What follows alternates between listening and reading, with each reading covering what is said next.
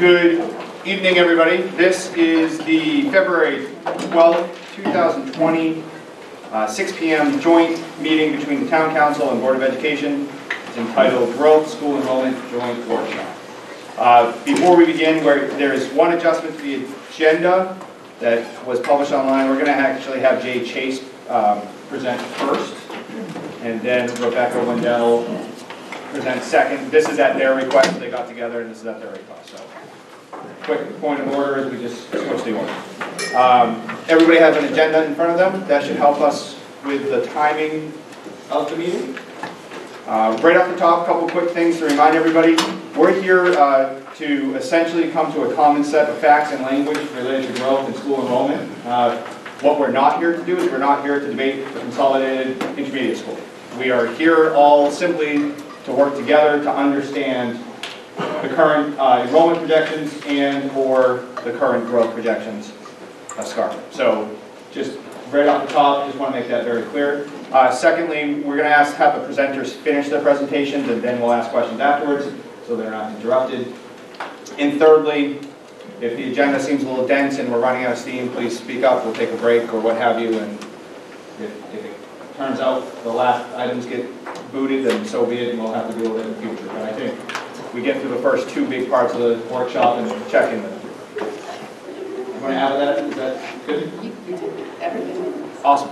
Okay, with that, I think we are going to lead with Jay Chase. Hi, everybody. My first applause.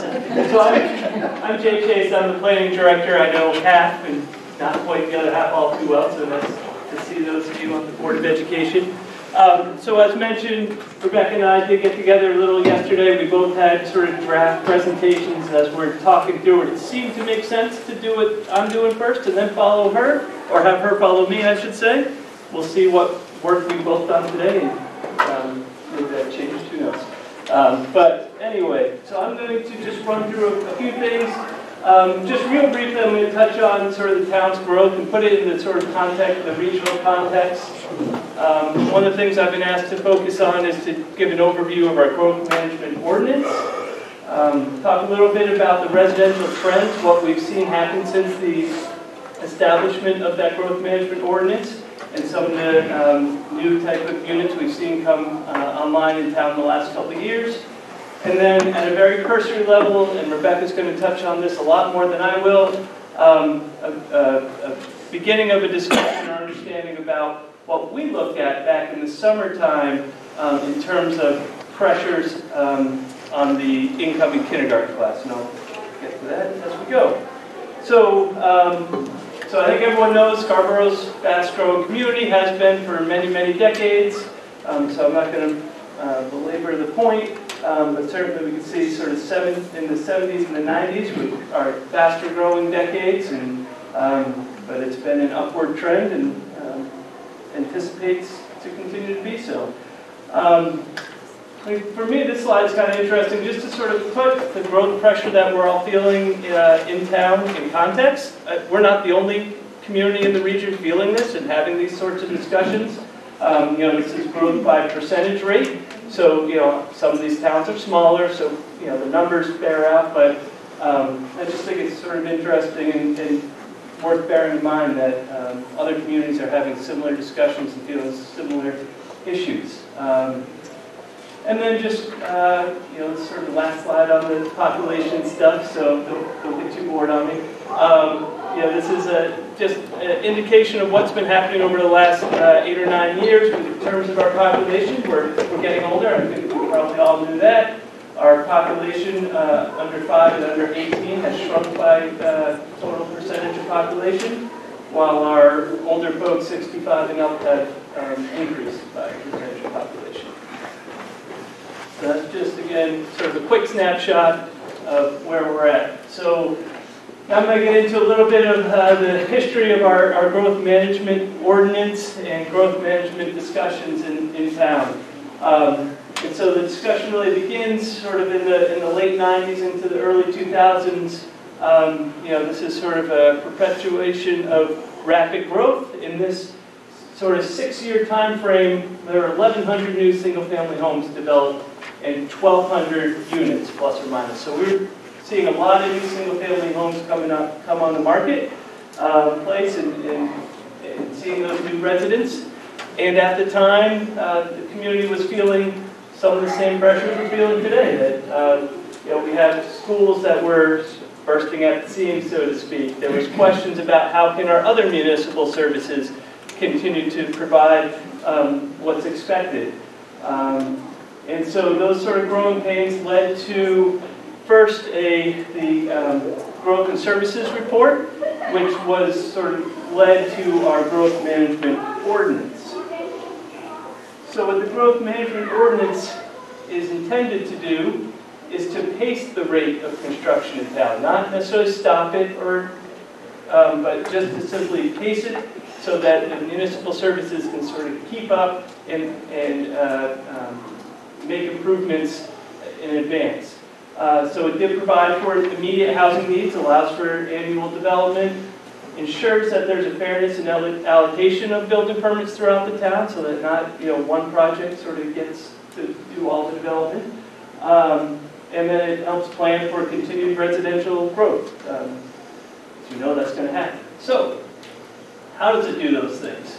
So the first thing it does is the town's established an annual allocation. That's a growth cap of 135 growth permits in a given year. And it limits those permits no more than 20% to any one subdivision or project annually, so that's sort of that equal distribution. One of the other interesting things that the ordinance does is it directs growth. In our comprehensive plan, we have areas where we're trying to limit growth to preserve sort of the rural character of our community, and so therefore we're trying to direct growth in areas where we have infrastructure in place that has capacity for growth. So it limits the amount of permits that can be issued in those low growth areas, limited growth areas, to no more than 50 of the 135 growth permits. And the ordinance also includes this reserve pool, which is intended to address projects that aren't sort of the single-family projects, multifamily projects, affordable housing projects, projects that come through a contract zone process, things that might be a little bit outside of what the community normally might see for residential growth, at least sort of historically. So, the question is, well, how have we done now that we have the growth management ordinance in place? So again, back to the original numbers I showed you about 3 or 4 slides ago. We had the 1,100 single-family homes from 97 to 2002. In the last 6 years, from 14 to 19, there was 464 single-family units. And that tracks about right if you take any sort of 6-year segment over the last, 8 to 10 years. But it's not necessarily the growth management ordinance that's done all that. And so this slide has a few things going on. So what you're seeing there, the flat blue line, that's the 135 growth permits that are eligible through the annual allocation only. This is annual allocation. And so what you can see is from basically 2008 up to around 2016, we never even hit that annual cap. We were under that number. So it wasn't necessarily the growth management ordinance that kept us, from growing to a certain extent. It was just whatever market forces were out there. However, clearly something changed in the last couple of years. 2017, 18, and 19 are all years that we exceeded that threshold. And what you'll see here, there's actually 2 lines that go together. So the orange line are our growth permits, and the gray line, I suppose it is, are the actual total number of units. And the discrepancy there is, in our zoning ordinance, in our growth management ordinance, we actually allow for sort of a residential density factor, if you will, that a 1-bedroom unit that's under 750 square feet only counts as a half a unit, and a 2-bedroom under 1,200 square feet counts as 2/3 of a unit. So one growth permit could actually equal 2 one-bedroom units on the marketplace. So that's why the total number of units is higher. And I'm going to get into this. You'll sort of see how those numbers play out a little bit later. Jay, can I ask a question? In those years, 2008 to 2016, because I can't remember the answer to this, did we bank? You can't bank what's not used every year, is that correct? That is correct. Okay. So in 2008, so it actually used to work that way. And in 2008, there was some significant changes to the growth management ordinance at that time, and that's when the reserve pool was created. Okay.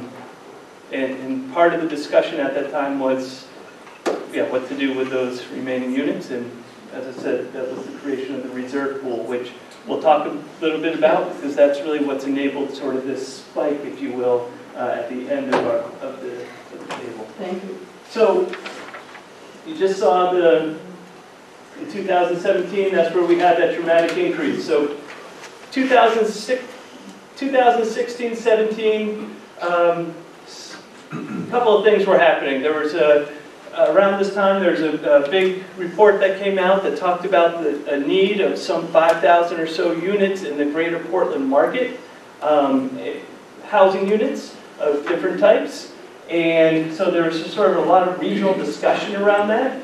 But then as staff, locally, we were starting to have a lot of developers come through the door and talk about multifamily development, which were not discussions we were typically having for many, many years. So as staff, we identified there's things in the pipeline. And so there was a conversation with council about that, about sort of what changes might be coming in the market. And so based on sort of what was in the pipeline, the fact that a lot of these projects wouldn't fit nicely into our annual allocation, yet we had zoning in place that in our growth areas that envisioned this type of development, that encouraged this type of development. There was sort of this offset between the two.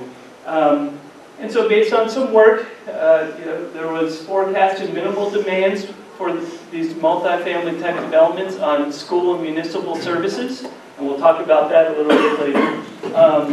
But based on those assumptions, council increased the reserve pool from 250 permits to 500 permits. Jake, I have a question. So did the fractionalization and the increase in the pool happen at the same time? So let's see. I can't remember when we introduced the fractional into the zoning ordinance, but into the growth management, the growth management ordinance is when those were both embedded. The reserve pool and the fractional units in the growth management ordinance were inserted at the same time. It is 2008. 2008. Yep. And I'd have to go back and look at when we changed the zoning, but I think it was right around that time. It wasn't far off. But the growth management ordinance had both those things sort of inserted in at the same time. So if we're not waiting until the end of the presentation, I have a ton of questions. Yeah, so let's wait till the end of the presentation. sorry. Yeah, there's 20 people at the table, let's wait till the end of the presentation. Yeah, We're used to asking questions. yeah, well, not So anymore. are we. You should have just said something. I said it, actually, Jim Ray, it's how I led the meeting. I wasn't listening. I'll be answering no more questions for the next 5 minutes. All right, so this slide, just quickly, I want to go over sort of, just so folks know, I think we've all seen it in town, driving around, right? There's been a lot of multifamily being built. So this sort of goes through what's been happening. We had a little bit in 2015 and 2016, but obviously 2017 was the big winner. That was when the Beacon property across from Cabela's got started. There were some other projects on Muncie Road. So I sort of list what the projects are. And you can see here as well, I've listed the total number of units, but in parentheses, how many growth permits. So to the fractional issue, you can see 2015 is just a nice, easy way of seeing it. That was one project, had 32 units. They were all one bedroom. So it was only counted 16 growth permits. So this will give you an idea of what's been going on out there. You've seen it, now you know what the numbers are. Let's see, what do I have next? Okay, Did just want to give you all a sense of where we're at with the reserve pool, because that's really what's enabling this multifamily boom, if you will, or development style to happen. As I said, you can see on the right-hand side there, council increased the reserve pool to 500 units, 3-4 years ago. We've issued, or we have reserved 267 and a half of those permits, and so that actually has created 493 units. So we still have some, 200 or so, a little less permits left, or 180. So now I'm going to jump a little bit to what Council had asked staff to look at. This is data from back in the summer of 19. What we were asked, Council was hearing that there was a large incoming kindergarten class, and there was some discussion about, well, we made this assumption that, or we're seeing there's a lot of multifamily being built, and we're seeing a large kindergarten class, maybe 1 and 1 makes 2. And so working with Rebecca and the school staff, we took a look at where those students were coming from. Again, this is just that incoming kindergarten class, so there's a deeper dive that can be done later, and Rebecca and I have already started to talk about that. But really what we found is that there were no children in this class that were coming from the new multifamilies. And sort of more enlightening, at least from my perspective, is that a full 92% of the students were coming from housing stock that was at least 5 years old, and quite a bit from housing stock that's older than that still. And what that starts to indicate, and some of the assumption one can make, is that really what we're starting to see is the turnover in all that single-family housing that we did a real good job of building in the 80s and 90s and early 2000s. We're starting to see a turnover of some of those families who have raised their children and maybe are looking to downsize or go to Florida or what have you. And then that there's new generation moving in. And so I think that's something, again, as I mentioned, Rebecca and I started talking about yesterday afternoon, trying to figure out how we can sort of merge our two data sets to take a deeper dive into that and really figure out what's happening. But that's at least the start of it. And then I believe my last slide, just want to give folks a sense. Just did a quick sort of off the top of the head, sort of what's out there, what's in the pipeline. There's a quick, over 300 multifamily units that are at any stage of either before our planning board, or we're just really starting discussion with developers. But these seem like sort of real projects, if you will, that might come forward. And then in terms of single and two family, you'll see below cottages, sort of Whitten Woods and down. That's sort of typical of what we see, single family residential development in the town in a given year. Obviously the cottages at Sawyer are something of a different nature, 92 single and two family units. So that's a larger subdivision that's out there. So that sort of gives you a sense of what's out there. I think that's what I have. Hopefully I stay within my time, even with those questions. Thank you, Jay. Ms. Durgan, you want to lead us off? Sure. Have you looked at the northeastern building in Portland to update any of the growth projections? Northeastern building. Coming in. No, I have not. Yeah. Oh, right. No, I have not. Okay. And so, my questions are kind of specific to different slides, I guess. Sure. So, I can push the button. Yeah, actually, so I have a question on this slide. All right. So, is this spike the year that the town council approved double the number of permits? So that was the year that the reserve pool was increased, correct? So it's not. So the reserve pool is a set. It's a finite number. So it was set at 500, and when that draws down, it's only the council that can fill the pool back up. The annual allocation, every January 1st every year, we have 135 permits that are available. So yes, that is the year that the council So when does the reserve pool get filled back up? When and if the council sees fit. So how many are left in the reserve pool? So that was what I had back here. There's about 180 or so. What did I come up with? Okay, that's fine, I just Yep. didn't understand the. Yep. So, yeah, so that's the, so, yeah, we've used 319 and a half. So, Okay. So I guess that answers my question about why our population is still growing at the same rate if our growth ordinance is being observed, is because you've added that many permits. I mean, like the original slide you showed shows a pretty even growth, but if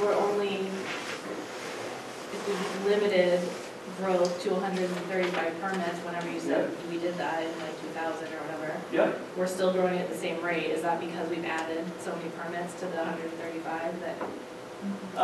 No, so that reserve pool was just added in the last 3 years that actually aren't even really accounted for in this data.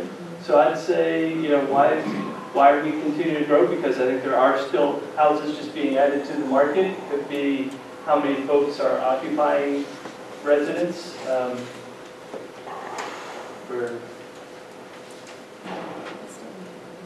Sarah? No. Sorry. The data on the second, the school one, can you just talk through how you came up with that? Sure. Like the supporting data behind it? Yeah. So, again, working with Rebecca and your school staff, we took the incoming kindergarten class addresses, and we mined other relevant data to be sure that, if we didn't get anything out there, it should be out there. And we married that with our building data, and we're able to see by address when the structure, what type of structure they were in. Is it a multifamily? Is it a single family? When that structure was built. Is it, was it built in the last, what year it was built? And then that's how I sort of did the analysis of, 50% of the children were from homes that have been sold in the last 5 years. That doesn't tell us how old that house is, but just that those are new families coming into the community within the last 5 years. Or, actually, I shouldn't say that entirely. It could be people moving within town too. So it's just houses sold within the last 5 years. So I don't want to overstate that point. So that's how we were able to get that data. And again, I think we have some good ideas of how we can mine that deeper and really take a deeper cut at what's happening. Patsy, then Nick? So the reserve pool allocation, which is slide 14. This one? So, yeah. Yep. I'm sorry, I'm having trouble understanding how these numbers Fair add enough. up. I mean, I see a 319, but I see a solid line at 300. I see a 493 to be created 500. And then So- I see things out to the right, so I struggled with the slide, and I was waiting to see if I could understand it after you explained it. Sorry, I still don't understand it. Not a problem. The orange are the total number of units. Those are units built. So remember, I sort of talked about how you could actually have 2 units built on one growth permit. So the orange is the number of units that have been built. So that is what gets you to the 493, 353, 48, and 40. plus it includes the 52 that are reserved for Piper Plus Shores. 52. Yep. So exactly, those orange numbers plus the 52 gets you to that 493 number. To Hillary's question, you said how many were left? In the reserve pool, there Oh, because it's coming out of 2 different pools. Right, gotcha. Yeah. Right. So yes, any projects that come from the reserve pool do not touch the annual allocation. So. And so with the downs, because I looked back at some of your presentations, they were great, it was really interesting to watch them. There was a statement that said nothing from the downs comes out of the reserve pool, or does the multifamily housing in the downs come out? It was an older presentation, so. Sure, yeah. Where does the multifamily housing for the downs come from?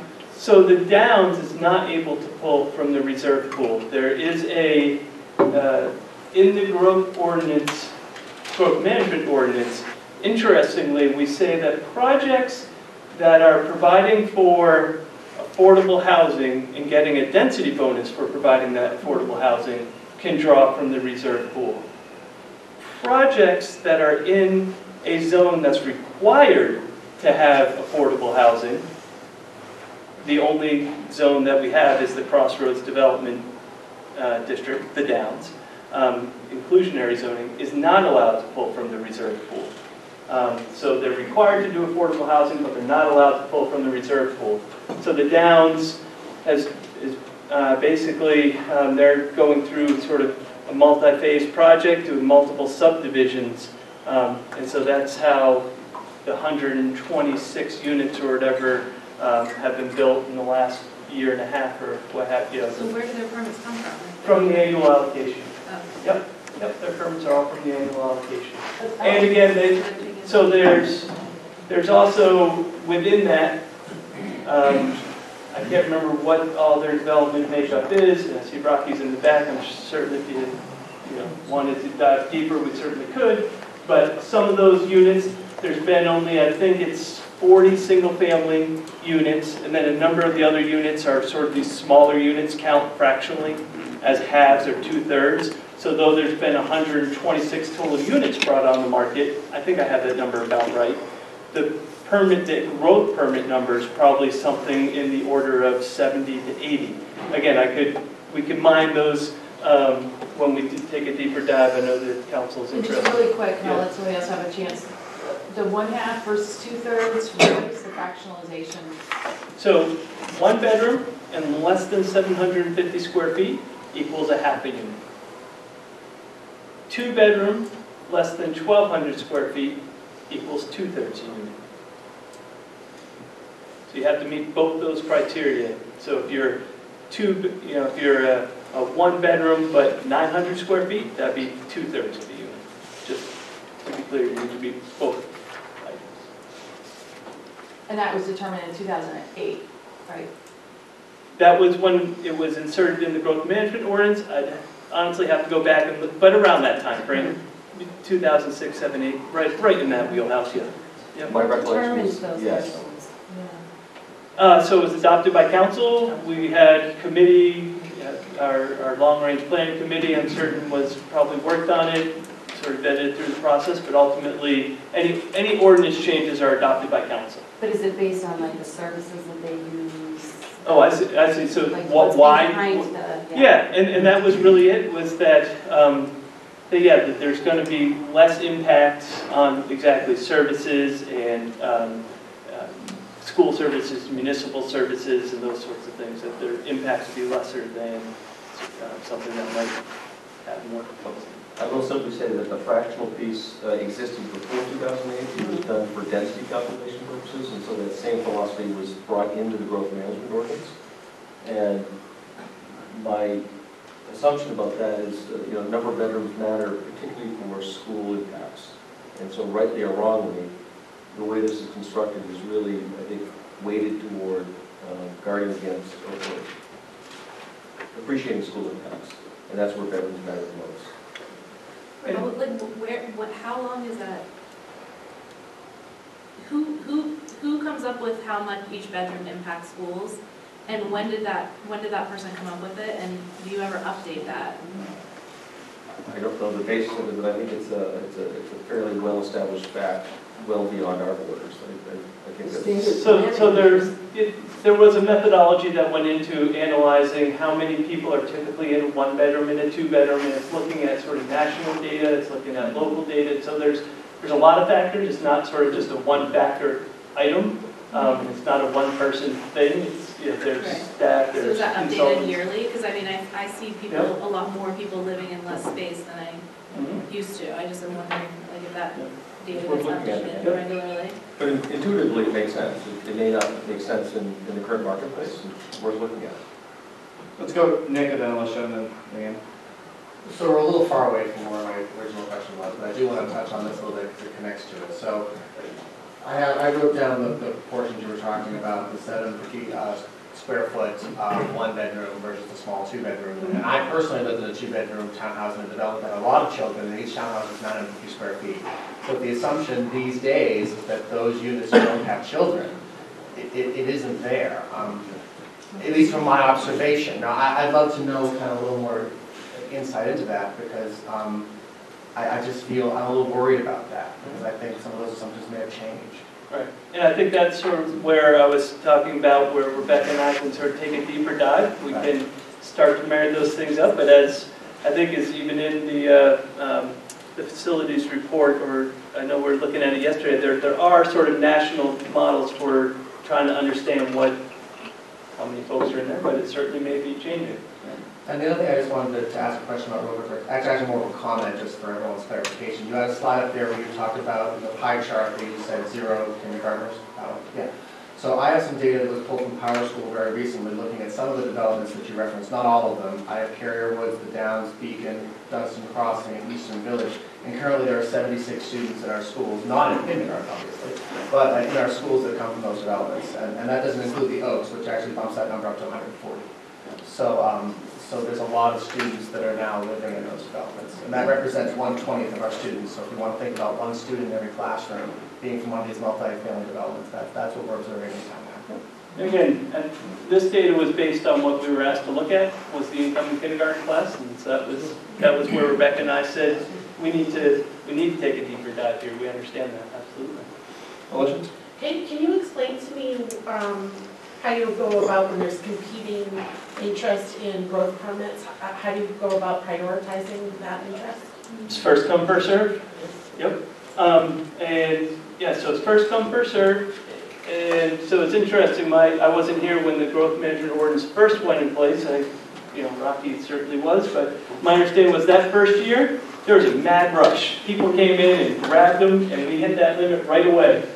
Well, one of the things that the ordinance says is if you buy a permit and it expires in 6 months, if you don't turn it into a building permit, and you lost your money. Well, my understanding is a lot of people, we didn't build all 135 growth permits that were purchased that year. And then that's where that first slide that we go back to, it dropped right off. Because people said, oh, I guess the problem isn't what we thought it was going to be. And now, so in my, I think it was in 2017, yeah, that was the year that we used all the annual allocation and dipped into reserve pool. I think all the other years we haven't hit the annual, it's 1 year, it's either 17 or 18, I don't quite recall, that we haven't hit the annual allocation, but we dipped into the reserve pool to go over the 135 number. Just if I could make a point, multifamily is the phenomenon. We saw multifamily built here 20, 25 years ago, a couple of notable projects, and then nothing for reasons only the market can explain. And then we saw this big spike. Something really unique about multifamily is just the pace of construction. You can build 12 units under one roof. And so just think about building 135 single-family homes, just the sheer time it takes to create the road system, dig the foundation, build the house. Multifamily can be done much, much quicker. And so that's just an added dynamic to this that we've not seen. Leanne, and then once on deck, right? Leanne and Betsy? I was going to say, one of my questions Nick answered for me. Thank you. I was going to go back to that. I'm going to go back to the square footage of the 2-bedroom apartments on the 2/3. And you probably saw me getting a little puzzled. I went back, my 3-bedroom house is less than that. So I'm just wondering if we can take a look at the numbers and try to right size whether it should be a full unit at 1,250 square feet in a 2-bedroom versus the 2/3, because I think that could have true impact to services. Betsy? And then Ken? Ken first, and then Betsy? Yeah. Yeah, isn't there also a further definition of the 2/3? It goes up to 1,800 square feet, 2 bedrooms on a slab, or some anomaly in there? I do believe there's 4 definitions, is that correct? Don't know offhand. I can pull it up when Rebecca's doing her I do believe presentation. it goes up to 1,800 square feet. Well, it's 2 bedrooms, 1,200 square feet or less is 2/3. So if you're at 1,300 square feet, it would count as a full unit. So I'm not, Okay. I'll have to take a look at that. No. Okay, thank you.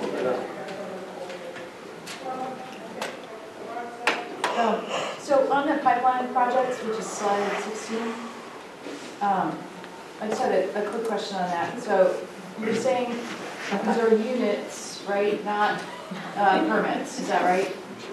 These are actual units, not permits? That is correct. Okay. Where they're pipeline, it's hard for me to make an understanding of Right. if they're going to be eligible from the reserve pool, what type of, how big their units are going to be, how many bedrooms. So I really was just trying to get do a unit count. Right, I understand these are pipeline. Yep. But I know with like the Downs Phase 2 residential, I guess in the opening workshop with the planning board, which people reported in for today, which is very kind. The planning board did ask how many units they thought, and it was 230 something. Okay. I don't know if that's changed, but that was in the opening meeting, so, I mean, these pipelines are just that, right? Yeah. You really don't know, these numbers These could could be go much up, they could higher. go down, projects could walk away. A good example is, I mentioned back in 2017, we were looking at pipeline projects. There was another project that was in the pipeline at 330 units that never came. But there were other projects that we didn't know about that sort of filled that. So, you know, sort of take these for what they are. They're my best guess based on conversations we're having currently. And I don't purport they're anything more than that. And from your slide on Scarborough Growth 5 to 19, I'm sorry, which one? slide 11, That that one, yeah. Here? So on that, these are actual permits that have been taken out.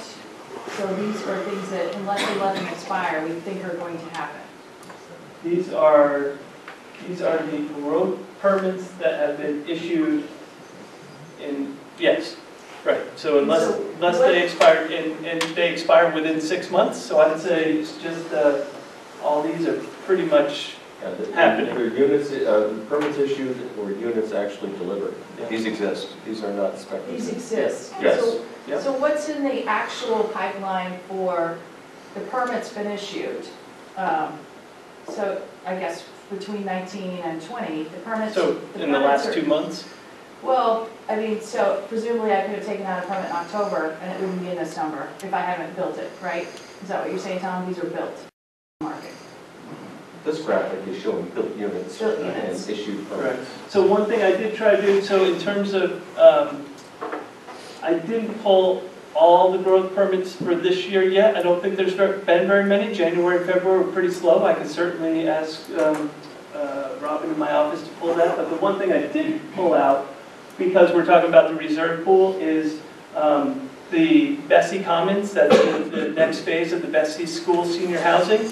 That was the only other project that was eligible for the reserve pool.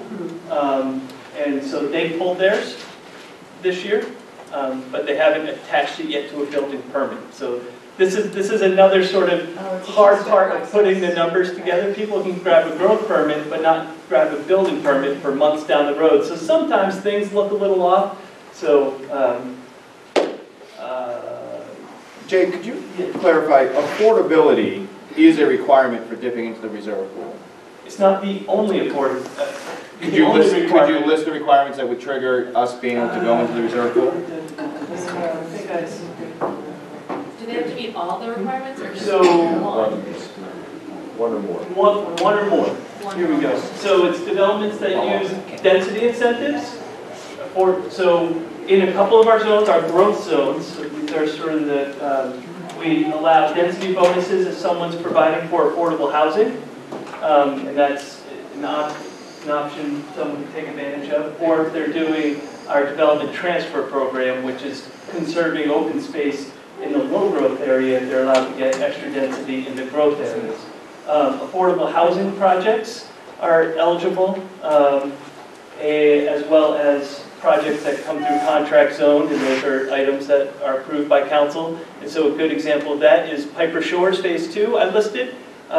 That's the 52 permits, I think it was 52, might be 58, reserve pool permits that are pending because council's already deemed this project is going to use those. So I've taken those out of the pool. They haven't been occupied, they haven't been utilized yet, but we're holding for them. And then the fourth one is, and I don't think it would apply to anything at this point any longer because this was in the ordinance when it was originally established, almost 20 years ago. It was projects that were approved prior to the growth management ordinance coming in line that already had multifamily development tied to it. So I just don't foresee that one. I'm going to use one more question and then move to Ken after me. Ken, then April, and then John. Is the Downs considered individual development and they can only use 20% of our allocation, or is that not the case? That is not the case. Yep. Great. Ken? Just a quick follow-up, since we had mentioned it. I got the definition on the two-thirds. Yeah. And it is, like, as you state, 2 bedrooms less than 1,200 square feet Yep. of living space, or a live-work unit. Maybe that's what you need to find on no more than 1,800 square feet. Yep. What's the work unit? A live-work unit, we've actually never had any of these built in town, so. But the concept was, it's been on the books for as long as I've been in town. Sort of the first floor would be a studio space office, second story would be where someone lives, and they would be open to each other, and so they would be one seamless unit. However, whenever we've seen folks sort of come in to build anything like this, they've said, well, I want 2 separate units, but I want to rent out one separately from the other. So, a live-work is defined in our zoning ordinance. Okay. Haven't seen anyone actually ever take advantage of it. April? Can you please go to the slide that lists all of the current multifamily development units by name? Which of these covers the Vesta? I know That some would be changed. Southgate, South. 2018. Okay, thank you. John? Is that it, April? I'm sorry. Yeah, John? You mentioned the project in 2017 for 350 units that never came to fruition. Oh, right, yes. What happens if somebody buys that development? I assume it's pre. No, it Hasn't gone through planning stage. it was only at concept staff level. Never even rose to. Did it ever come to plan board for sketch plan? There's never formal application. It's worth noting the Beacon project, the 288 units that are still under construction on the Parkway, those were approved by contract zone, and so that's how they access the reserve pool. That was a very conscious, deliberate action of council by way of approval of contract zone.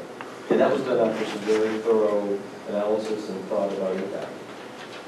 Nick, how many kids are, you told me earlier, how many kids are getting picked up in Beacon? Currently 8. 8. And do we know how many occupied units there are on the Beacon right now, Jay? So 9 of the 12 buildings are occupied, and there are 24 units per building. Roughly 200 units, I would say, are occupied. 216 units? 288 total. Yeah. It may already be clear, but just to be clear, the projects that listed, these didn't all pull from the reserve pool. This is a mixture of projects that pulled from reserve pool as well as from the annual allocation. These are just the multi-families. Just to follow up, how many units of, so there's, I believe, if I'm hearing this right, there's approximately 216 units of the Beacon occupied. Occupied, I think. It's 280. So here's the difficult part for our department. We issue occupancy Sure. for a building. Yeah. When they rent those out and lease those out, Okay. that we don't track. Do you know But I roughly? think, I've heard their lease up rate is pretty fast. Yeah. That when they're getting occupancies, people are moving in. So of those, what you just came up with 216, Yeah. are all 216 being rented today? I don't know, but I bet it's a darn good number of it. It's pretty close to that. Do you know how many of those 216 roughly percentage-wise are 2-bedroom versus 3-bedroom versus 1-bedroom? It's up there. It's out there. You got the number. But I'm trying to tax my memory here, so because each building is the same, 24 units. I think of those 24 units, 3 or 4 are 3-bedroom in every building, and then the other whatever's left, half are 1 and half are 2-bedroom. I'm giving you rough numbers Yeah, here, but that's you fine. get this sense. Yep. Sense of scale anyway. Don't hold me to the exacts, but we can pull those easily enough for you. There's 102 1-bedroom in there, and then 144 2-bedroom, and 42 3-bedroom. There's 42 3-bedroom there? When it's all done. When it's all done, yes. Just the other thing about, and this isn't hard and fast, but price point matters, and Beacon has a different price point than some other multifamily. Certainly there are also subsidized units as well, which arguably bring a different level of impact. So they're not all created equal. Bedroom isn't the final determinant. There's a number of other factors. I guess the final point I'd make, I'm not a real estate developer, but it does appear that multifamily fad is waning pretty quickly, and that window is closing. So my hunch is, talking to some folks in the development community, we're not going to see that sort of pace continue. This is kind of a 2 or 3 year window that was open, everyone rushed to it, they filled the market with demand, and I think you're going to see it start to close up pretty quickly now. All right, well, we budgeted 40 minutes for this, and we started 10 minutes late, so we're 5 minutes over. So if there's anything pressing, I'm going to relieve Jay of his duties. And Leanne's, it is officially Leanne's meeting for the next hour. 40 minutes. About 40 minutes. Yeah. And so we'll hear from Rebecca. Thanks, Jay. Yeah, happy to do it. Thank you. I'll be hanging around. Man, you guys, 3 more meetings like this.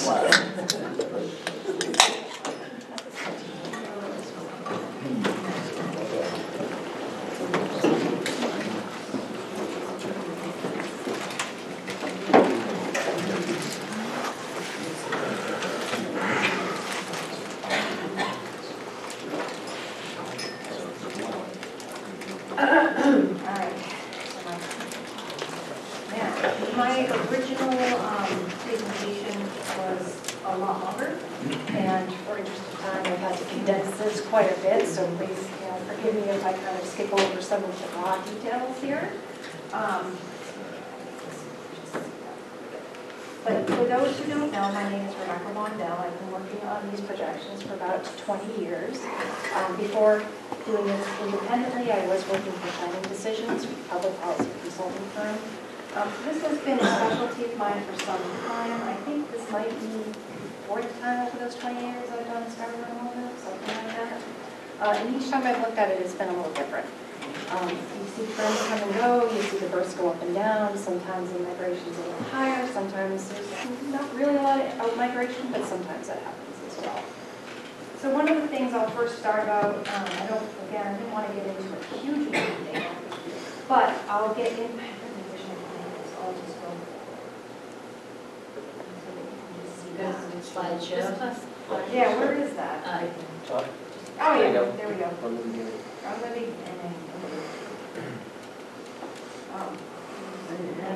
Okay. All right. So first thing I'll talk about is the sources. The resident birth data is from the state. I have it match up with our school year, not calendar year, so it goes from October 15th to October 14th. The enrollment data, I did a focus on the attending data because that's really what matters here. How many kids do we have in our schools? Granted, some of our Scarborough kids do go elsewhere. The next thing I looked at was the housing data. That's why I kind of had Jay go first, so we can kind of focus on that housing piece a little bit more. I look at permits, the permits issued, the type of housing, and then the impact of multifamily housing and single-family housing. And to confuse everybody a bit more, I don't look at everything that he talked about. Anything 1 bedroom, I just count. That's not going to be an impact on school enrollment. Also, senior housing, none of that is going to be an issue for school. So that's why my numbers for housing might look a little bit lower and a little bit different from what he did. So I'll just talk briefly about my base projections. I know the school board's been through all this, and some of you may have gone through that and looked as well. But the first step I do for my projections is look at those firsts. What are those trends? I then look at our first grade enrollment 6 years later. What's going on there? Is there an in-migration, an out-migration happening? An example of that would be we look at 2018, and that's what this is all based on, my projections for 2018. So in this that we're looking at, 2019 was projected. Of course, we know what that information is now, just to get an idea how I talk about different things here. But that would be going back to births that were 2011 and 2012. So next thing, after we look at that, after I look at all that, see what's going on, I look at the grade to grade migration trends. What happens when that first grader goes to second, to third, to fourth, and so on. And over time, the trends develop into patterns. You know, do we always see in-migration at this grade level? Do we always see out-migration at this grade level? And I'm sure you already know we have in-migration happening at our lower levels. And then sometimes as our students move from the middle school onto the high school, there's an out-migration. And that's as students start to choose where they want to go to their high school, whether they go to charter school, private school, whatever.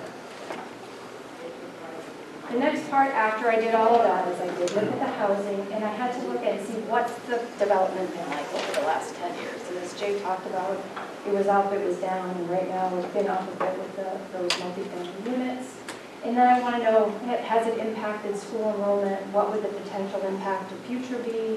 And does that best fit model, that base model, does it adequately account for what's been happening?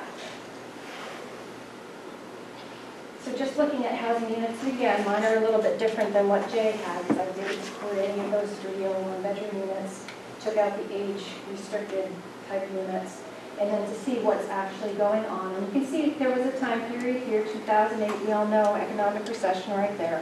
Housing went down, there wasn't so much going on. And then as time went on and things got better, it starts to creep back up again. And we do have this cap on growth permits, and we know that there's a difference between growth permits and our building permits. So I have to kind of go by averages. What's going to happen on average? Well, granted, you can pull growth permit in 1 year and conceivably have the building permit the next year, and maybe by the time that house is done, it's another year. So there is some averaging that has to be kind of considered here. And 135 is sort of my average to look at. So, big question is, how many units did that 2018 model account for? And looking at preschool migration again, that's the migration between births and kids coming into the first grade class. What I found was it accounted for about 90 new units. And if, like, 2019, we had 126, I think we said, right? 126? Something like that. So obviously that's interesting. It might not have enough preschool migration accounted for in that best fit model. The elementary migration was about 132. So that gives me a little bit of an idea of what the best fit model might be as far as projecting. It might be a little bit under. The next part I looked at was this multifamily housing impact.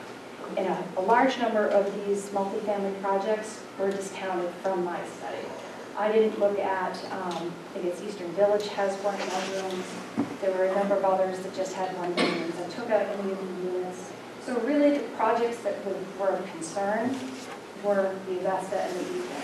Like Carrier Woods had already been built. Kids were already in our school system from that. Burnham had already been in our system. Obviously the Oaks, East and West had been built. Those were already in. So those kids are already accounted for in those in-migration trends that I used. The big ones that were not were Augusta and Beacon. So the Augusta project with those 38 affordable units is counted 18. It's really 20 units is what's, you want to have the interest of what's happening there. The Beacon, 288, again, discounted at all those 132, so that left a lot fewer units to actually look at, see what's the impact. So after I looked at all of that, I did a whole other analysis, and I think we kind of touched on it a little bit, is what's the overall impact of students in the schools per unit. So I came up with these 2 different scenarios. The first scenario looked at all the different existing housing stock that we had that was multifamily. So that was Burnham, and Carrier Woods was already in there. Meadow, which had 2, 3, 4 bedrooms. Meadowwoods is what it's called, the Oaks, East and West, Coach Lantern, see what's going on. And all of those combined created a little bit of a different impact on enrollment than if we looked at projects that specifically had those 1, 2, and 3 bedrooms. 3 bedrooms were finding brought in more students. So I said, I'm not sure which way this is going to go with these projects, so let's create 2 different scenarios. One has a little bit more coming in each grade level. So in the end, I created 6 different models because I honestly didn't know which way this was going to go. I said, let's look at all the different scenarios so we could do some planning. I'm not going to go through all of these because it's far too much and it would take too long, but those are the different models. The first one, the best fit, the base. I added in the different impact scenarios from the multifamily. I did another one assuming we max out on our growth permits and zoning permits at an average of about 135. We know how this kind of goes. It goes up and down. Might be a little bit different in each year. So for this, I said, well, let's take a look and say I've got, these projections. How's it panned out? What's our enrollment look like as of February 1st? Are we seeing these impacts that we thought we were going to see, or are we not? I looked at the best fit model, and I looked at the multifamily impact time model, because those were kind of the two. I said, let's focus on those and see what's going on. So first I'll talk a little bit about bursts. The green is the burst, and again, this model is based on last year's projections. So a little bit of that blue, the 2012 burst, that's actually our 2019 class. But the green is what's impacted our past first grade enrollment. And you can see over time, it's declined. There's a decline, average decline in 28 bursts. That's basically a class size. Granted, it's all not at one of our primary schools, but it's across the different schools. If we look at the blue, you see it going pop back up, goes down a little bit, and then if you look at the end, I went and said, well, what's happened in 2018, 2019? 162 bursts. I estimated there to be 146. So right there, I know, this model is not going to be good after a period of time. It's going to underestimate how many kids that we have coming in. But that's not until I think it's 2025. So we have some time to worry about that. But just to give you an idea, it looks like bursts might be going back up again. 3 years is a trend. Let's watch it over the next couple. See what happens. Preschool migration trends, another thing I like to look at. What's happened over the last 10 years. The first 5 years of the 10-year period I looked at, about 30% in migration, 37% in migration. So that's a pretty healthy level of in-migration, kind of on par with Falmouth. I will say MSC D51 had more striking, theirs is double. A little scary for them, but I mean, we are on par with some of the other similar area schools. The last 5 years had been 45%. Last 3 went down a little bit to 42. Looking at 2019 in migration compared to that first, the burst, 80%. That's actually the third highest over the time period. So nothing to kind of go, it's not super high, but it's on that high level. So we'll have to watch again to see what happens in the future. So first class size. This is just historical, looking at 2018-19 enrollment on there. It went down from an average of 217, so the last 3 years, 186. So overall, that's a loss of about 31 students on average. Where does that come from? Bursts. Bursts go down, bursts goes down, even though we still have that in-migration continuing. So let's look, this is the two different models I decided to kind of focus on. Green, obviously that's still remaining the historical, blue, best fit. The bigger blue line there, that's the multifamily high. The red dot, that's our current enrollment. So if we look at 2019 under the best fit, estimated 218. Under the multifamily impact high, estimated 223. Right now we have 222. So guess what? Looks like multifamily high. That's the model. However, okay, to the next one, we look at K2 enrollment overall. And this is where I kind of went interesting. So I looked at the projection for the best fit, 649, projection with multifamily, 664. I said, our enrollment is 648. So a little bit closer to the best fit. I went, well, all right, we'll put that aside and let's look at the other levels to see what's going on there. 3 through 5 enrollment has a different story. We look at our current enrollment, 670, that's really close to our multifamily impact high that had a 670, 667. It's a little higher than that model. Definitely not anywhere near close to the best fit model, it's gone up a bit. So, all right, so we're still seeing something very close to multifamily. Look at 6.8, enrollment at the middle school, which I'm intimately familiar with. And we have a best fit model of 679, projection, multifamily high projection 691, as of February 1st is 699, and right now we're up over 700. So we've still had some kids coming in. Looking at the high school, estimate under the best fit was 967, multifamily high was 981, current 987. So again, that's higher than was even estimated under that multifamily high. Not by a lot, but it's still showing a pattern here. So let's look at the overall enrollment, K through 12. The model had projected for best fit was 2950, multifamily high 303. Right now we have 304. So again, this is really looking like, all right, so that best fit multifamily high model is the one. And I will say, however, so the part that made me go, what's going on here, was that K through 2 enrollment, which was a little bit lower, followed the best fit. So let's take a little bit more of a depth look and see what's happening. Pleasant Hill, I had projected around 200. Right now they have 203. That's pretty close. I looked at Blue Point, projected 206, but 203. Again, pretty close. 8 Corners for best fit was 243. We have 242. Okay, so that's where I said this is where Beacon was supposed to be really impacting our 8 Corners enrollment. And I kind of said, well, let's see. What made me kind of think of that is Jay's, your information, not so many coming pre-K. So looking at the newer counts here into the best fit multifamily high, I previously didn't present this information on a grade by grade basis, and there was a reason for that. When I looked at everything as for multifamily, it was on grade groups. So I looked at K through 2 as a grade group, 3 through 5 as a grade group. So it's really hard for me to say how many kids exactly is going to come into each grade. I have to basically say, okay, there's going to be 10, we're going to cut that 3, put it in. We all know we're not going to have a 0.3 of a student, so we'll make some rounding. And it gets to be a little bit less reliable because we have these averaging that we need to use. But still, when I took a look at it, I said, all right, again, Pleasant Hill same, because we didn't have to do anything. Blue Point's a little lower, 8 Corners, that's the one that stands out. 254 and actually 242 is the enrollment. So the interesting thing that I found when I looked, and similar, and you pulled some information too, about where did these students come from, please tell me where these new kids came from. Augusta. Of the 20 units, we have 20 students. So that's a pretty high in-migration from that one project.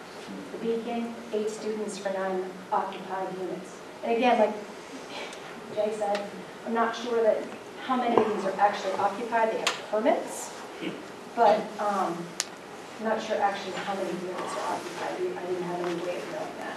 But looking through the different new students that we have, I said, wow, it is pretty interesting that our new students have come from a variety of housing. Some of it's new, some of it's old multifamily, some of it's the new multifamily. So we've got this huge variety of where our kids are coming from. And even though we didn't see that huge in-migration from Beacon, our enrollment is still at where that multifamily high impact model is.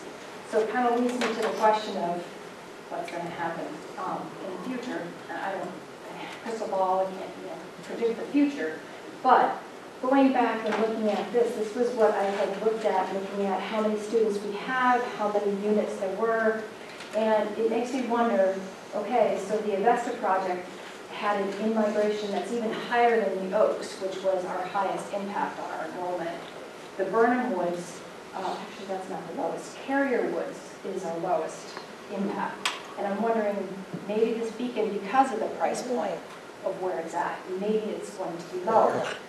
However, when Oaks came on initially years ago, and we had this conversation of it didn't have a huge impact right away, it took time. And we might find out that Beacon, same thing. We may not see it this year, maybe not next year, but as time goes on, those units are available. They're 3-bedroom, maybe the price point becomes more affordable for some families. Who knows? But it's something that needs to be kind of considered and thought after. And as far as going forward for next year's enrollment, I still, even though the multifamily impact hasn't been as much, I still think that best fit multifamily high model is the one to watch. We'll see next year for normal for sure, but I still think that's one that's going to predict. And one of the things I do want to touch on is even without that, even if we don't even consider that, the best fit model does show one that's going to go back up. The reason first increasing in that in-migration is continuing. I don't see that changing anytime soon. If it does, that's something we want to consider. So the recommendations are continue to watch those births. As I said, it went up to 162. We already know that's going to impact our 2025 enrollment. We've got to watch that. Is it going to stay at that higher level? We're going to go even higher. As we have more of these units become occupied, we have more women who potentially can have children. We want to keep watching those preschool and elementary migration trends for changes. And people at the school level notice this right away. Hey, I've got a whole bunch of new registrations. Something's happening here. So we're going to want to keep an eye on that. And then I changed my recommendation to track the new students from all housing types over the next 3 years. And as we kind of discussed yesterday as we were looking at information, let's get a list going of these, where are these kids coming from? Let's look at the type of housing projects that they're coming from. Is this more turnover of existing housing stock? Is it new single family? Is it multifamily? Or is it all of it? And I have a feeling it's more of all of it. It's coming from everywhere. And part of it, Scarborough has a great school system. I think when our high school is now 5th in the state, we have all these positive things going for us. People want to move here. And then just keep watching these housing trends. If we have a recession, obviously, a different conversation. If things keep going strong and building keeps going as it is, well, we're on a path for going upwards. And I think that is it.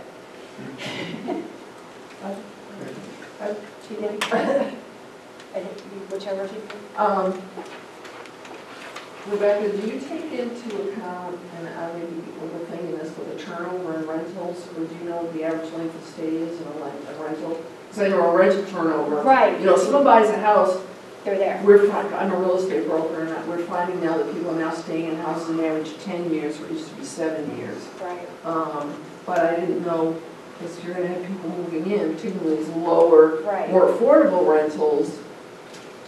They might move. But they might move and they might not stay in Scarborough because they can't afford it. Right. So. And that's one of those things that I don't specifically look at those and say what's the turnover, because sometimes we have people go out and people come in. Right. But in these, when I do the projections, it looks at trends. Mm-hmm. So when we have some of this movement in and out, it's taken into account into our migration trends. It's not specifically set aside, this is this from this unit and not that unit. But over time, we see an average, even with our Oaks and, what's the other one? Coach Lantern. That one also has the 3-bedroom units, and that's been around for some time. I mean, even with those, we still had solid in-migration. In some years, yes, we have kids go out, but they're generally replaced. But someone's coming back in. Yeah, someone's coming back in. The affordability. Right, and it might be neighborhood to neighborhood to neighborhood. Like, Pleasant Hill is one that this didn't impact it, the multifamily. There just weren't any multifamily. But that didn't mean that they weren't seeing people move in, because Pleasant Hill area is pretty well sought after. So people still want to move there when the house market. And I can tell you anecdotally from my own business that we are starting to see older people downsizing, moving out, and guess who's moving in? Yeah, right, yeah. And I know someone who's done that, and they stayed in Scarborough. Oh, So, yeah, I mean, they may have moved out of their 2,000 square foot home, but they stayed in Scarborough. But I'm also selling a lot of cash deals to older people who are my age with no kids or moving into some big houses too, so go figure. Yeah. Yeah, and that's why there's, a per unit, and where Avesta is one of those that's kind of striking, where it's 20 units and 20 kids. That's one, not surprised, but at the same time, it's something we want to consider. If we have another project along those lines, that's going to be something we want to consider, the overall impact of what will happen. Because if it's 1-to-1 and you have 100 units, oh boy. If it's something like the Beacon, so far we're not seeing it quite yet, but I'm not ruling it out yet.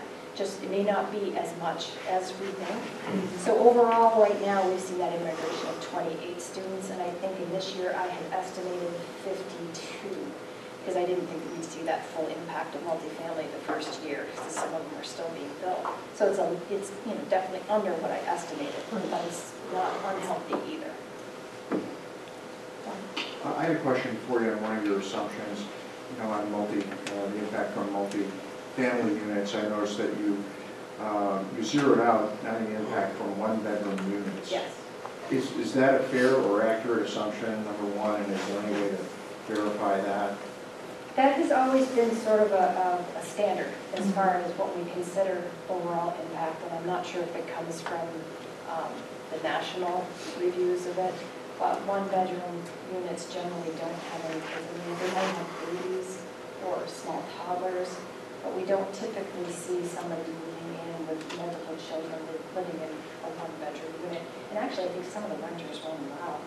But my They question won't is allow about it. multiple children, it's any children, right? Yeah. You're treating that as a zero. Just as a zero impact, and just looking over our, being from the school district and looking over where kids are coming from, I can say there aren't any from those projects.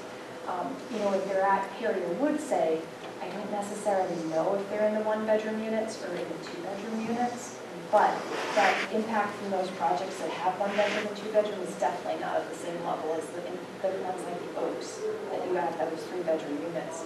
Plus, families want to be where other families are. So if there's a development that has one and two bedrooms and there's only a handful of kids, somebody may not like that as much as saying, oh, the Oaks, lots of kids, they'll have friends. Or, one of the other developments in the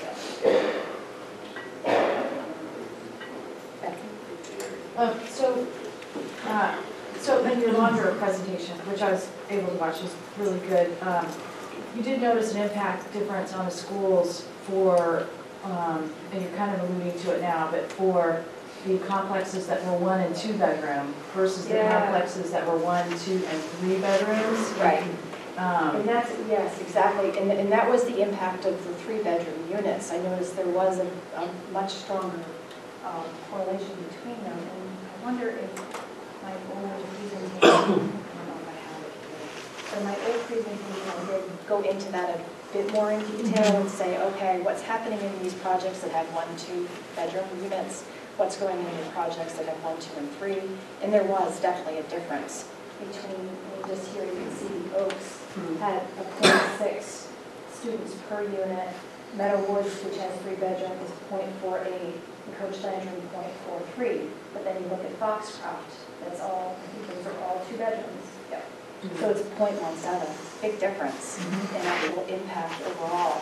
So if we're talking about building multifamily units in, I think the Eastern Village all has 1 bedroom? The apartments. Yeah, the apartments, 1 bedroom. I just took that out, off the table completely. Because if there is 1 or 2 students statistically on a 3,000 school enrollment, that's really marginal. And another question I had, it had to do with trying to compare your data to Jay's data. So I think you definitely answered it, I think, but it's so stunning. I just wanted to be sure. So on this slide, the housing units 2003 to 18.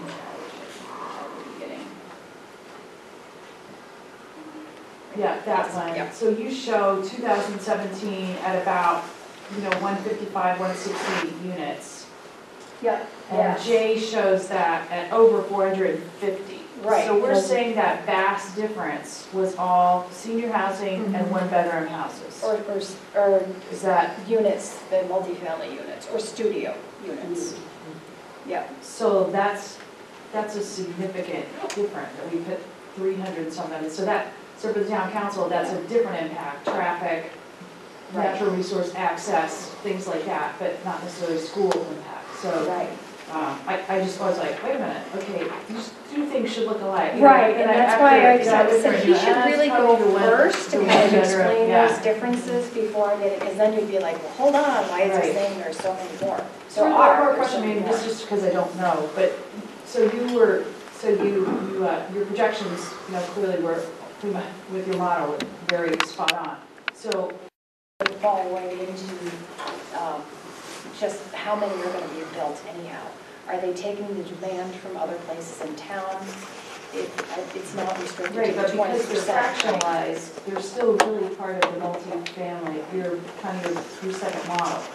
Yes, Which Yeah. it's kind of interesting because your numbers were right on, but you didn't include that, you know what I'm saying, like. right, because I So- didn't think they were going to be additional beyond that 135 unit, that kind of average growth. There was a big question of, will that create additional growth? Are we going to meet that 135 units?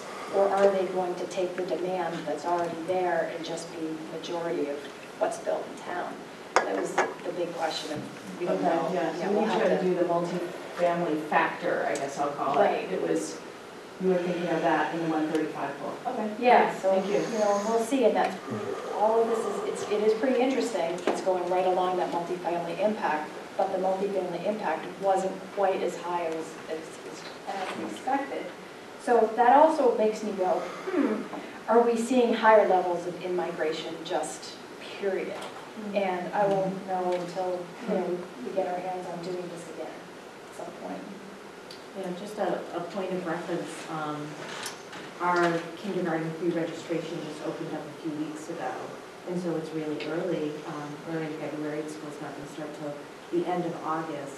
And just as a point of reference, we currently have about 170 kindergarten students registered. And this year, our number of kindergarten students is 232. We have 6 months to go between now and the time of school starts. I think at this time last year, our pre-registrations were 140. Yep. I want to say. Yeah, so that Don't also, always remember, but it's there also was good to taking take into into account account for that model. Actually, the pan out, even though the reasoning might be Right. a little different, it might Yeah. still be one. And we have been matching your projection on a month-to-month basis when we do our enrollment reports. Right, yeah. It's pretty close. And that's the best fit multifamily high. Yeah, yeah. Follow-up question to the 130 figure that Sarah mentioned. So what happened between the 130 and actual enrollment last year? So actual kindergarten enrollment right now is 232. But- This is just pre-registration, so they have from now until August to register. Right. So The pre-registration's this year, running last high. time, we had 130 pre-registrations, and we now have 232 actual kindergartners. This year, we now have 170 pre-registrations, which makes us feel like our actual kindergarten numbers are also going to be. But how many of those are new? We haven't done that data. Yeah. We don't know. So to your question, like to know where they're coming from, where they're living? We don't get If you're really trying to track growth, you want to compare Yes. pre-reg to actual. There's a enrollment. spike in births that's coming up too, so I think that's anticipated, we're gonna end up seeing a much higher level. Well, we won't be able to.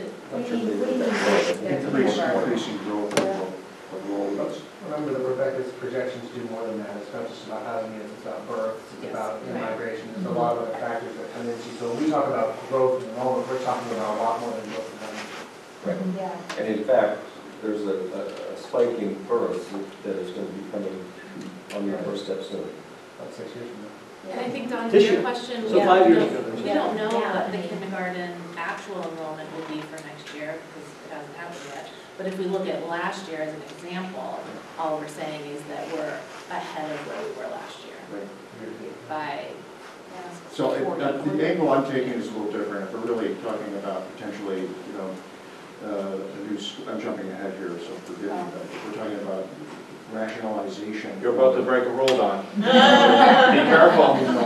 If we're talking about rationalizing building a new school, a new K through 2 school, and that's based on enrollment, growth of enrollment, then how does this data get us to that point? So, that's, so I understand all the other factors. Right. It's not, we're trying to tie this to growth and development, building in town, but we're also trying to compare, regardless of reason, what's the rationale, and what's the justification for building a new school. So, Some of that I can't answer, because it has to do with the schools and the capacity and sizing. However, but if I just enrollment alone, the projections, if we don't even consider housing, just same, everything stays the same. With our increases in births and our migration trends, which in Scarborough has stayed pretty solid. I mean, year to year, there's change, obviously. Pretty But- solid, you mean stable? Or just- Yeah, well, as I talked about, the preschool in migration had been at 37%. It went up to 45. 3-year was 43. More recently, 48. So we're still seeing in migration that's gone up. And then the grade to grade, same thing, it keeps going up. So even if we just say, okay, what if all of these trends stay the same, nothing really goes on, we're still going to see an increase in the K-2 enrollment. And then as so births, I'm already off on births. So I see where that little dip is, it's not going to happen because we had so many more babies born. If everything stays the same, and again, this is where the crystal ball and projecting the future, but if all of that stays the same, that number that's actually going to go up a little bit, and we'll see higher. Yep. Yeah, there's one factor that, well, there's several factors, obviously, using your own time. There's one that really stands out to me, and actually Don was hitting on it, and that is the outside growth impact and the births, how much that's going to hit us. I think the graph that you got up there had a very high peak at the very, very end, which is this year, and then looking 6 years into the future, that could signify a lot of students. And when I think back to Jay's graph from earlier in this evening, I think about the proportion of where our students are coming from. I think it was like 5% or something, incredibly low number that were coming from brand new multi-units. I think the biggest wedge actually came from older housing stock, right? So I mean, so what we're talking about, growth is an important factor here, but it's the dynamics of the town, it's the turnover of our existing housing. And I live in a house that's 50 years old, and I can tell you that everyone around me in Pleasant Hill, those houses are selling. Yeah, new families are coming in. And so so that's where the birth rate, I think, almost is more accurate with that, because we're talking about how family dynamics are shifting and moving forward in our housing stock, regardless of whether it's new or not. So I think that's an important factor. And that solidifies for me even more the importance of this new school. Because if we're just talking about growth in town and growth in new units, then that was pretty compelling. But when I see this kind of unexpected surge in birth, which I'm sure isn't going to drop off in a year unless something radical happens in our economy, that signifies something serious 6 years down the road, which is about the time a new school will come online. And where we're talking 6 years out, I think I always hate to do this because I want to appear like, hey, pay me more, but you're going to want to keep watching this and keep seeing what's going on, and especially if it changes. I mean, right now, great, that one model is following along that. Next year, great, it might be the same, but 3 years from now, you might go, okay, something's a little off here. And we won't know until time progresses on. But as you get closer to actually finalizing the size of that school and how many spaces you need, you will want to take a look at this again. Maybe not the full extent of what I did, but just looking at least at a cohort and saying, what are the trends? Has anything really changed? Are we still on this path? Jim? So I'm going to try with some questions. So your investment model relies on historical averages, right, to correlations, project into the future. And historically, we've added so many units per year. Have you looked at how the distribution of one-bedroom, two-bedroom, single-family units has changed over the past 10 years? The distribution as in what? For the typical stock that comes on, what's embedded in the averages that you're using? Right. And that's one of those where we thought maybe the deeper dive would be helpful to kind of say, okay, where are these people coming from? Are they moving into these new units that are smaller, that still have 3 bedrooms, but they're smaller, where they're in the 1,500 square foot, even though it's a house? Or are they moving into some of the older ones? I can't answer that question because I don't know for sure. But when I'm looking at trends of migration and the correlations of those movements of trends, I definitely see we haven't really changed, we've increased. So I'm not sure that smaller units have done anything to dissuade our in-migration that's going on. The next point, I do think that we're in a hot market right now. And that's, I think, definitely driving a lot of what we're seeing. Right. It's hard to predict how long the hot market's going to last. Right. But when we're taking averages of your data's a year old, so it's probably not, you're compounding that hot market into the future. So if you take your kindergarten or your first grade, and you try to look at what that class is going to look like when you're in fourth grade, what we're doing right now is we're saying, well, our migration this year and last year from kindergarten to first grade has been 5%. From second to third may have been 4%. And you're compounding that forward. And what we don't know, but what I'm curious about is if the market does slow down, and I think Jay's graph kind of showed that it may have already, there's going to be some bias in the model to over-predict, and there's probably some other factors that are causing it to under-predict. Well, yes and no, because the compounding factor, when I talked about multifamily impacts, I didn't assume that a Vesta would be built every year. So when I added in those students, it was a one-time add. It also wasn't put into the model to be projected additionally with that compounding effect. It's a one-time, this is it. So that really wasn't something that made it go up, exponentially each time, grows a little bit more. And where the best fit model takes into account between 90 and about 132 units. So granted, it does drop down into that time period where we had, I think, 50 per year. The best fit might overestimate some of this in-migration that's going on, but we would have to drop down quite a bit for that to kind of happen. Whether it will, I don't know. I don't know any of us know for sure what's going to happen. But it is something to kind of consider, watch, see what's going on with the economy, the hot market, what kind of housing units are being built too. I'm not going to talk about a new school, sort of. But one of the things that you want to think about when you're talking about a new school into the future is your worst case scenario. Yes. So you want to understand where your worst case is, where your expected is, and yep. kind of the range.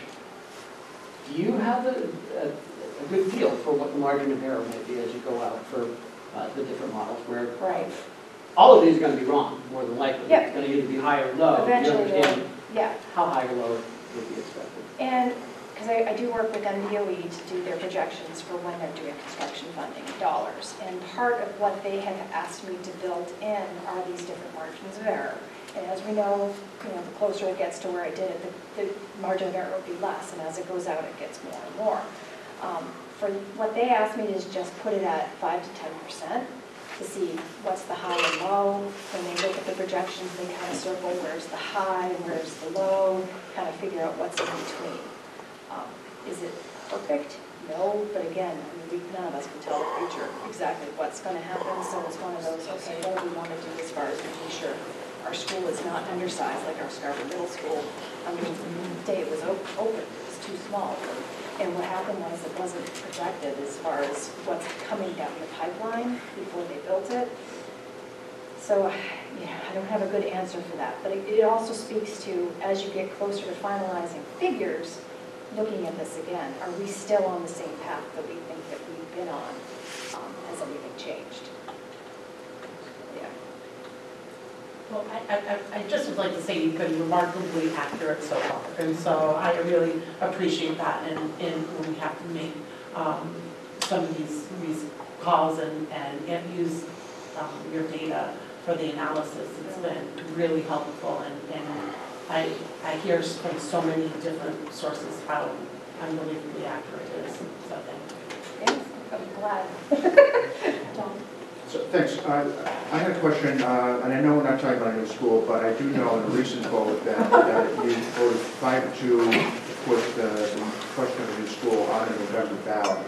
There were two people decided. No. Right? So can you tell me what that vote was? Sure. The 5-2 vote? So we had a vote which just, a while ago we asked to form a building steering committee. Peter's on it, and he looked at a lot of the data that, the building steering committee looked at a lot of the data that Rebecca had presented. It looked at some studies that had been done previously, the current programming needs and facilities that we have. And that committee made a recommendation to the board that their recommendation was that the board should, or this committee and the board should pursue building a consolidated school, that was their best idea of that was their best solution for what they saw. And so what the board did was vote on whether to accept that recommendation or not. So the board voted to accept it, that was the 5-2 vote, and all that means is that now that committee is authorized to take the next steps in following this path, in looking into a consolidated school. That's a very technical answer, thank you. But I'd like to know from the two people who voted against accepting that recommendation, what your rationale is for not accepting. Are we I gonna follow really the? don't want to Yeah, have we're a up to conversation, Dawn, I'm sorry. I saw my name And right next to not you. only that, Don, you could go and watch our meeting. and Well, I'm find sorry, I out. missed it, so that's fine. Well, it's online. I can do that in the meanwhile, but I can still ask it in the next public meeting. So we're public figures, so we should be able to. It's in I public. appreciate that, but we really did want to have the conversation Yeah, about the school that's- tonight. I'm jumping ahead, I apologize. It's okay, we'll have it at the next meeting, we'll be prepared. Are there any other questions for what Rebecca presented? Yes. Jean, go ahead. I'm going to Oh. ask one, but I'll ask it after. Rebecca, you present, I was sitting here thinking, where have I done this before? Did you present in 2017? Because I have a copy of something that was done. No, that was Harriman, Jean Marie, that was Harriman. But I know I've seen you present before, something. Well, I did do this in January of 2019, so it's Oh, last okay, year. maybe I Yeah. have seen you too, look. Yep. But along with that, since I That's the brought Harriman. this, Yep. have you guys been looking and working Yeah, on so this? that was the too? report Okay. I was talking about, that the building steering committee looked really in-depth at. Okay, that's the one for the town council members. I sent you a link to it because it was like, back in my head, when did I see this? All right, thank you. Becky? Actually, it's an next agenda item, so I'll Okay. Rebecca, thank you. This is fantastic. Thank you, Rebecca. Thank you, Rebecca. You're welcome.